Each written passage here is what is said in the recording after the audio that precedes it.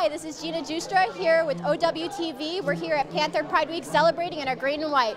Go Panthers! Love it. I love it so much. Yeah, it's a lot of fun. I love the free food. I love all the excitement. I love it a lot.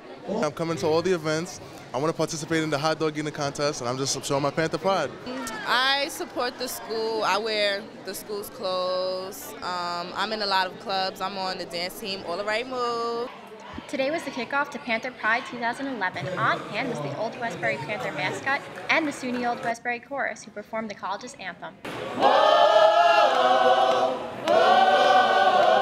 Hi, this is Melissa Burmett reporting for Old Westbury TV. We're at the Campus Center for Panther Pride 2011. Let's go see how people are enjoying the events today.